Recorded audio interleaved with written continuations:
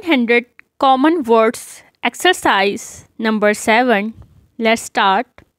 It was not often that Mr. Walls left his house for very many hours with no one in it. During the day, Miss Black was there for most of the time. Miss Black could not be called his housekeeper as he himself kept watch on the stores and on the money spent. In fact, he bought most of the food, cleaning materials and so on this way home from the office and merely passed them to Miss Black to put away.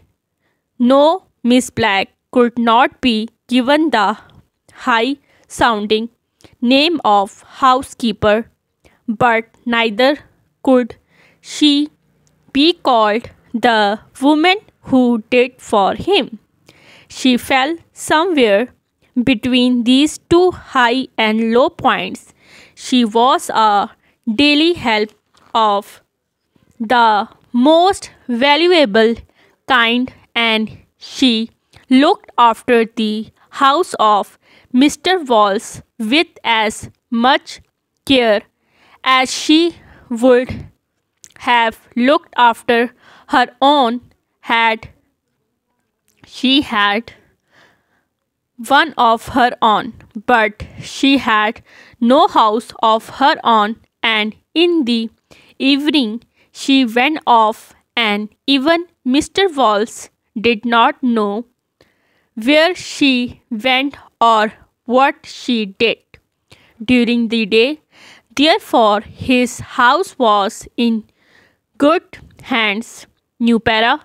In the evening, there was himself and there was his brother.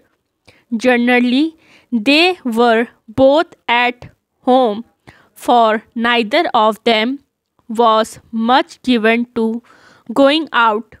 They did not like parties and they did not like the pictures. They did not care to pay high prices to see play, which in their opinion were generally not worth the money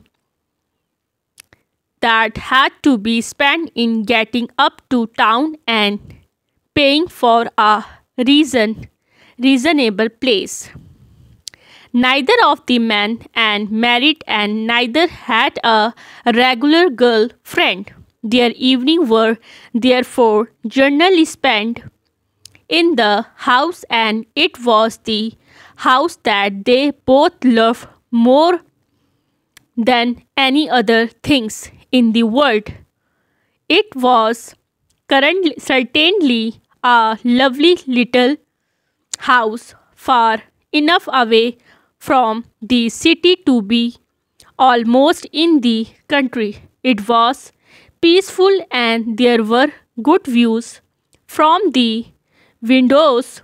From the outside, it looked in most ways much like the home of anyone with a reasonable, well-paid position in the city.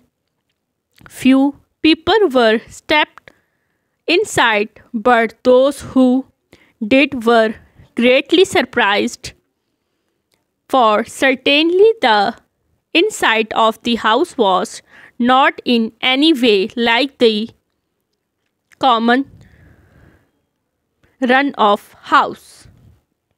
Full stop.